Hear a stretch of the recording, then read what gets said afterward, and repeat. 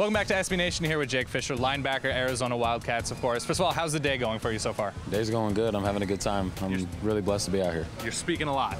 Yes, sir. You're working those vocal cords. Yes, sir. How has the transition so far been? New defensive coaching staff, new routine? Well, I mean, it's a new routine. The coaching staff is awesome. You know, I was blessed to have, you know, an offer from the last coaching staff, and how all that turned out was just, you know, no one wanted it to happen that way. But right. I mean, it's great to start off new, start off fresh with a new group, and they're all hungry to win. I mean, the BCS wins they've had as a group, right.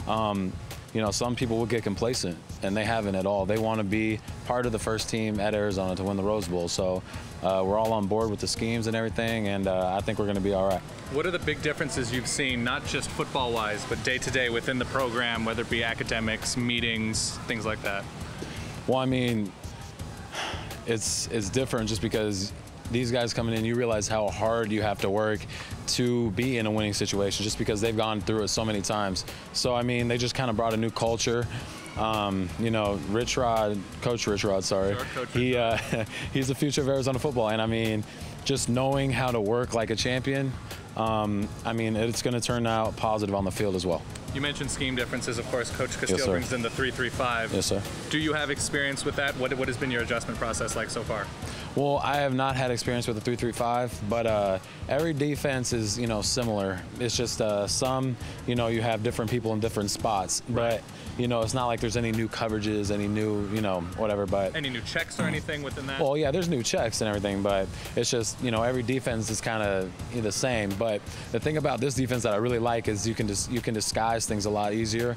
Mm-hmm. You can cause a lot more chaos just because you have so many other people in the backfield. And a lot of the times, watching old West Virginia tape, when they first came in, we obviously hadn't gone through a spring or anything like that. So basically, we were able to watch West Virginia, which was a top 10 defense overall the last 5 or 6 years under Coach Castillo. Right. And we were able to see how the defense is supposed to be played.